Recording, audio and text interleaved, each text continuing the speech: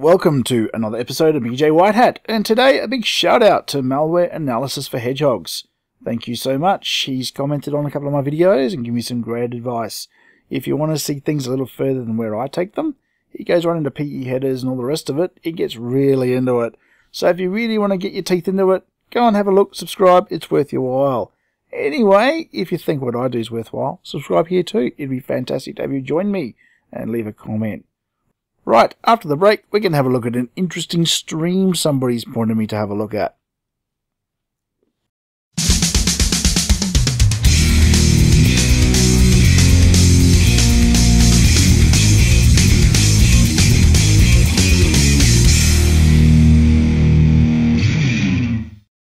So the first thing this person has spotted is a task that's running on their system. It's got a very unusual name, and it's going to a temporary directory. Very, very unusual. So let's go and pop open this file and have a look at what's in this VBS file, shall we? The VBS file doesn't contain a heck of a lot, just a single line. It's going to use VBS to run a script, and it's running something from program files logging. It's running a text file, which is not in itself such a problem. But look at this, colon something else. So is it running a text file, or is it running the something else? Let's go and have a look at that folder, shall we? So here we are in that folder on that machine, and there's a logging.txt file. I'm just going to be careful, and I'm going to open this with Notepad++. It looks like some kind of a log file. Doesn't actually even look like it's complete. So what could it be? There's no VBS file here. It doesn't make a lot of sense. Looking back at the content of that VBS script, we've got to go back and look at this a bit more carefully. So this colon represents a stream, sometimes called an alternative data stream. So this is the ability for a file, logging.txt, to have content in that file, but also fork the data and store something else. So in this case, it's kind of suggesting that somebody has copied a hidden VBS file into this logging.txt file, which is highly unusual. So first of all, let's kind of just prove that's where we're at. And one way we can do that, you can download streams.exe off of sysinternals, off of Microsoft TechNet, or into Windows now, you can type in dir /r, which is what I'm opting to do. And here we have the results. As you can see, the logging text file is only 121 bytes, but hidden behind it is another 3,224 bytes, and that's stored as something else. So if we look in the directory, we only see logging.txt. If we look into it from Explorer, we only see logging.txt. If you have a look for streams, there's a stream here. So something is hiding in here. So before we get ahead of ourselves, let's talk about this. As I mentioned, it's an ADS, or an alternate data stream, also called an NTFS alternate stream or a name stream. It's well known amongst some of us guys that have been in the industry for a while, but it's an NTFS feature. It's the ability to fork the file data into existing files without affecting their functionality, size, or display to traditional file browsing utilities, or DIR as you saw, or Windows Explorer. So I can open that up with Notepad++, I can edit logging.txt, I can make changes to it, I can do whatever I like. I'm not actually going to change that VBS file, nor am I accidentally going to stumble into it. Yet that task has the ability to fire off that VBS file and do something with it. So we need to have a look inside that VBS file and figure out what's going on. Already this smells a bit malware-ish. Something on here is not right. You've got the task, which has got a strange name, going to a temp directory running a strange VBS, to a VBS file on another volume that's kind of hidden behind a logging.txt file.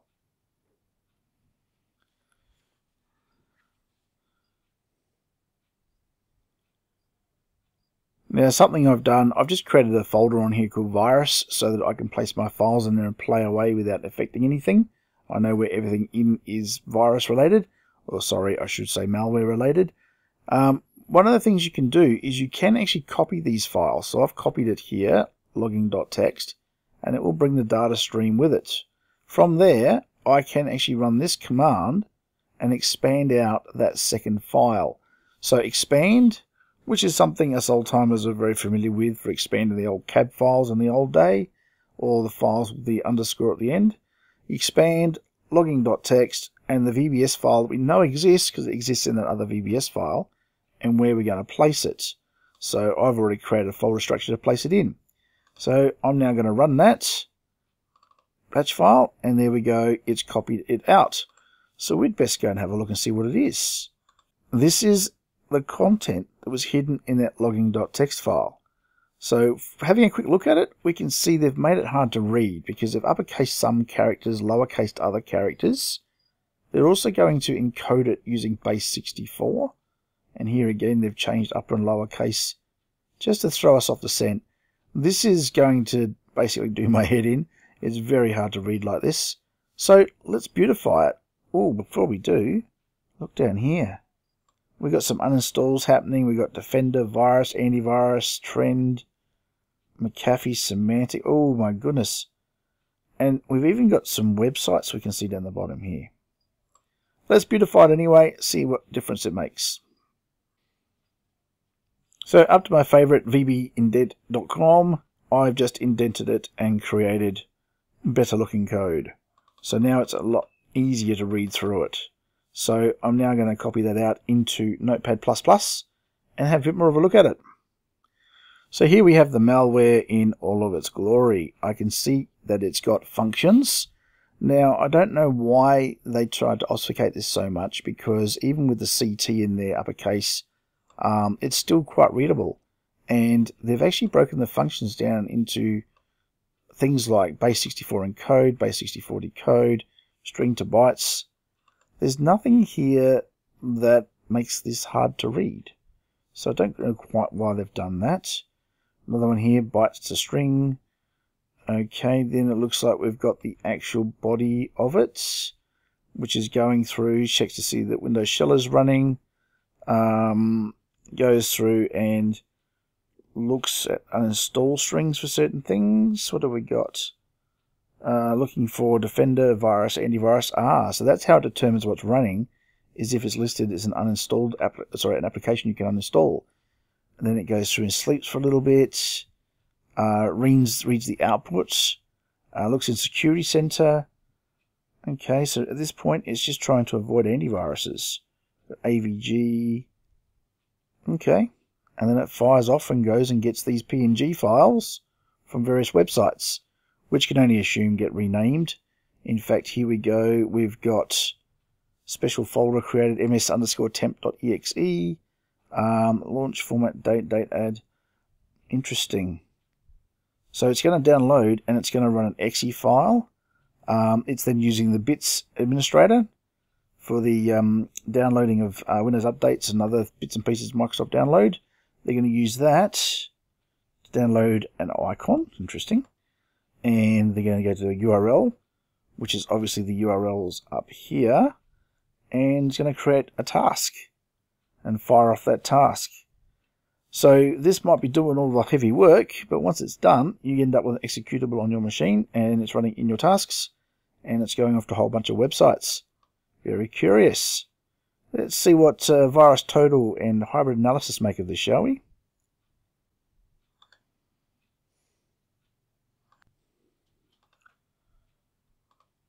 So off at virustotal, pretty much it's confirmed my thoughts. It's just a downloader. So it's downloaded and paved the way for that more serious executable. There's not a lot of hits there at all, but it's just text. It's just a VBS downloader. And the community, what have we got here? We've got some analysis we can go and follow up on later. And Joe's sandbox. Okay. So it's first seen looks like about 5 months ago. Interesting. Right. One of the steps I neglected to mention is when I've actually got the file open in Notepad++, you'll notice it was more beautified than the website I went to. I used a feature in Notepad++ to do that, and I thought I might just take you through that today. Now, here in Notepad++, when you've got this kind of thing going on, you can use the replace tool to actually replace all these semicolons with a new line, and it understands how to do that. So under search replace, I put a semicolon in here, I put a /n there, and down the bottom I've got the extended turned on. When I do this, I'm going to hit replace all, and watch what happens to the text behind me. Beautiful. It all lines up. That's because Notepad++ knows what to do with that. So that's why I use Notepad++. It's a great tool for sorting out your text straight away. Now, the other thing also before we go too far is somebody mentioned on my last video that I went to all the trouble to write a VBS file to download files so I don't get infected. I did that primarily to show you guys how it's done, but there is a tool you can use called wget. Wget from the command line will also allow you to put in a URL and a file name and download it to your hard drive.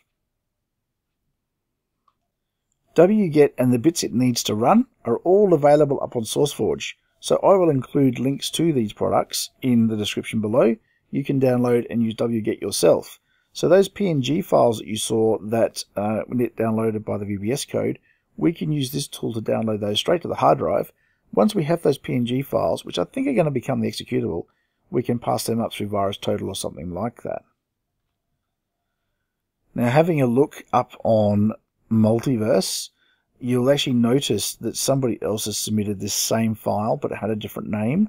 It was doc_141v2.doc.vbs, and they've gone through and done some analysis on it. I can't see anything different what we already know. We know about the host that it contacts. We know that it tries to download some PNG files, and that it probably tries to rename them. Let's go to hybrid analysis. This gives us a bit more of an idea what's going on. So it gives us the idea it's got, what have we got here? Contacts one domain. Whoops, I shouldn't have clicked that, but here we go. Right down the bottom here, there's the one domain it goes to. It gives us a copy of the HTTP traffic. Again, if you sign up for hybrid analysis, you can actually download the WinPCAP file anyway, and you can pull that apart and look at it yourself. If we have a bit more of a look down here, so we've got some associated URLs, which have got VBS in them. What else have we got? User bits admin, well, we know that. We saw that in the code. It's got ossification. We saw that as well. I'm still not quite sure why they did it.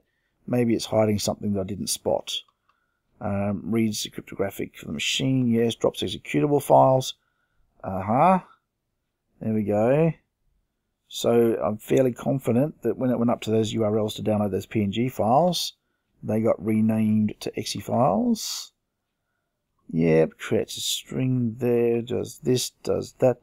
Not a lot of interesting things here. Modify proxy settings, interesting. Okay, so it's changing some zones for the internet zones.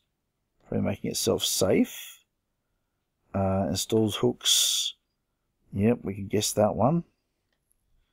What else have we got? Queries for debugger information. So it could be trying to find out if something is monitoring the system. Looks at the monitors the computer name. Contacts domains we know about. Spawns new processes, yes. Spawns new processes that are not known child processes, interesting. Okay, there's a few things here I'm going to have to come back and look on. Creates a new process, yes. So it creates, obviously uses the bits admin service, it drops a file. That's where it gets interesting. We know it's a PE file. Don't know too much more about the file. Found URLs in memory. Yep, we saw them. So that all makes sense. Not a lot there I didn't already expect. Far as the actual desktop goes, just a black screen. That's probably just the W script kicking off. And here are the files it uses. Network analysis. Extracted strings. Here's the PE executable. Alright. Now this is interesting. Extended file details. We can find out a little bit more about the executable that gets downloaded. Now, why is this of interest to me? Number one, I don't have to go up and download this executable now. And number two, I can't. Looks like all those domains have been contacted and shut down. But this hash has been seen before. So let's load up the hash and find out what it was. So this is the executable now. Interesting. Tell me about it. We've got... It's malicious, yes. It's got an adware flag on it. Okay.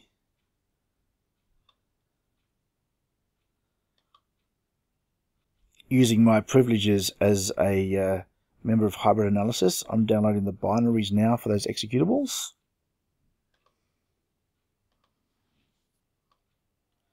So I've taken the first of those two executables, and from what I can get so far, it is detected as malware. It is detected as some sort of an ad or spyware tool. It's got Trojans involved. It's got backdoors. My goodness, there's a lot here to look at. So this will be one of those times when I take some of these words and I start Googling them to figure out what's going on. Let's have a look at the details, see if there's anything else that stands out here. Okay, nothing. I'm only briefly looking at it. Let's have a look at the behavior. Opens a whole bunch of files, opens a lot of registries. Community, what have they got to say about it?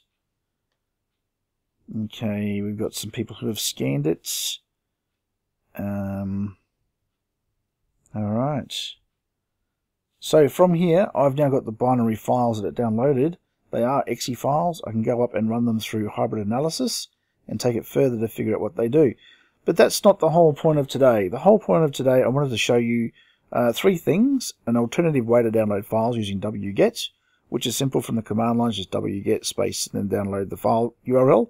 I'll point to that in the description. The second thing is about an NTFS stream, seeing as this customer of mine has brought this to me to show me something I hadn't expected to see, which was a VBS file triggering from a task, which is trying to run a hidden NTFS stream on another volume, and then of course downloading the executables. And I wanted to show you also that as a member of hybrid analysis, not only can I run these executables, but I can download the payloads. So even though the website for the PNG files had been shut down, I was able to go and get the code for the executables and have a bit of a look to see what they actually did. So I don't quite know how this task got created. I would suspect that they've clicked on some attachment in an email. It then created obviously the task. Now you can create ADS alternative streams by using the copy process at the command line. You can also do it with a VBS script or write your own C script or Python or whatever you wish. So creating a stream is not difficult. Obviously at some point the malware must have copied that VBS file into the stream. I'm assuming to avoid detection of some kind. Maybe whoever wrote it couldn't get it to trigger until next reboot, and they wanted to keep it hidden until the next reboot. Not quite sure. And then it downloads some executables. Maybe it also loads some more into the registry, whether they're playing around with the Defender and the AVG and things like that, so that it can download those executables without triggering any notice. So you don't know what's happened. But that's today's little run through for you. So we've got an NTFS stream. Are they dangerous? Well, yeah, it can be dangerous. Can you remotely trigger them? Yep, you saw some VBS code there that can trigger it. And the person added a VBS file into a text file. You can obviously, with NTFS or ADS streams, hide text files in text files or JPEGs in text files or anything you like. You can have two files with the same accessible name and one data stream hiding behind in the fork. So interesting. I want to thank that person for sending me access to remotely look at their machine. And if anybody else out there has anything strange they want pulled apart or looked at, let me know. I love pulling apart this stuff, and I know that you all love to see it pulled apart and also awaken your inner anti-malware being, because I'm sure some of you have never seen streams before and never seen half the things I play with. So again, a big shout out to Malware for Hedgehogs. Thank you very much for your comments. And also, don't forget my sponsor, the Virus Doctor. He detects, removes, and pulls out all of these things in the system before I get to them and pull them apart. And now you've got Malware Analysis for Hedgehogs, who goes at extra level and pulls it right down, sometimes to assembly, but goes through the PE headers and things like that. So, between the three of us, we got you covered. Have a great day.